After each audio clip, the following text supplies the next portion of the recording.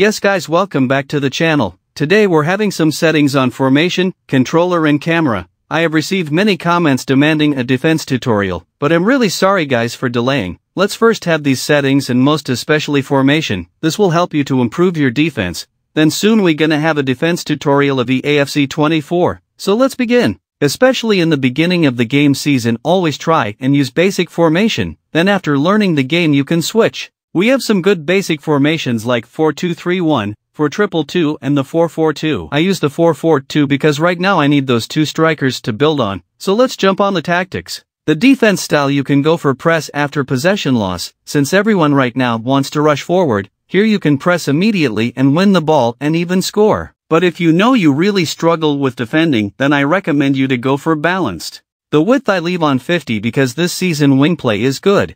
And also central attack is overpowered due to controlled sprint, so set it on 50.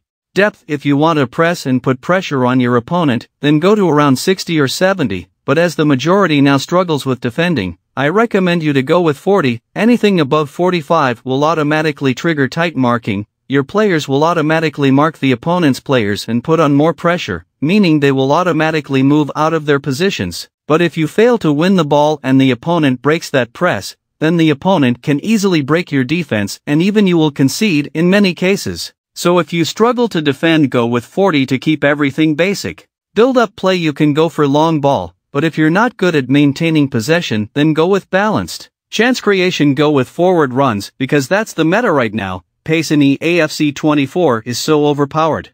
Since this formation is basic, then width set it on 50.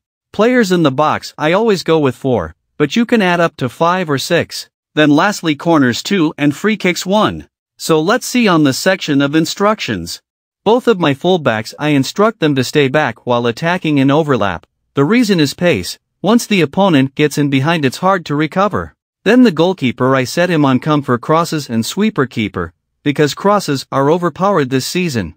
My two midfielders, I set them on stay back while attacking and cover center. I switch back to balanced only if when I'm losing and I want to make a comeback, but I begin the match with stay back while attacking. The two wingers, I set them on comeback on defense to support the fullbacks, then get in behind, because it's always abusing the mechanics. You want them to create those runs in behind. The two strikers, I instruct them on stay central, get in behind as the meta and stay forward. They will always make deadly runs in behind the opponent's defense. And here you can take through balls and score many goals. Now on the interesting part of controller settings. First of all, when playing this game I recommend you to set your controller on classic. That's what the majority use and that's what I use.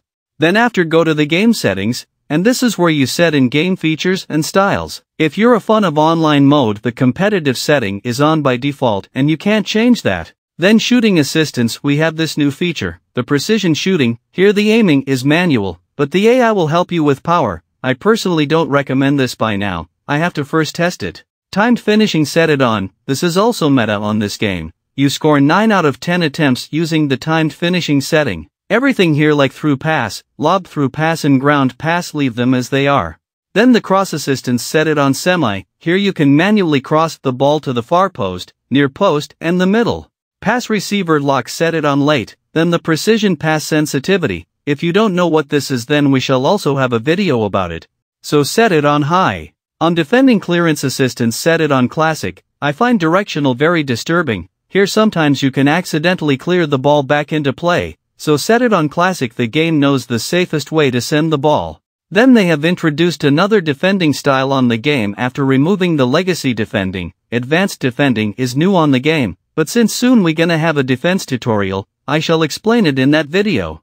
Pass block assistance should always be on. Then the switching, I personally go with only on loose balls because that's what I'm used with. But for you guys I recommend air balls, this will work best for you. Auto switch move assistance, set it on low. You can use none if you are sure your defense is good. Then right stick switch has to be classic. Anything like player rotation and adaptive are too slow. Preference, leave it on player relative. Then the right stick switching sensitivity, here the default is 4, but I personally go with 5. But still 4 is not bad. Next player switching, set it on closest to ball. I have seen many people go with classic, which is okay, but on my side it's closest to ball. Player lock has to be on obviously. Icon switching, don't bother, it has to be off.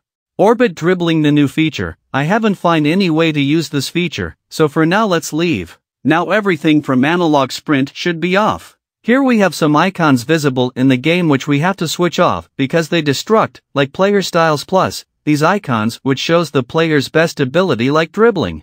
Then if you don't want next player switch indicator you can switch it off, but if you feel like you need it then leave it on. The camera settings, I think co-op is still the best camera on the game, for better view of the pitch and players. Then you turn off this power shot zoom camera. So that's it guys, soon we gonna have a defense tutorial.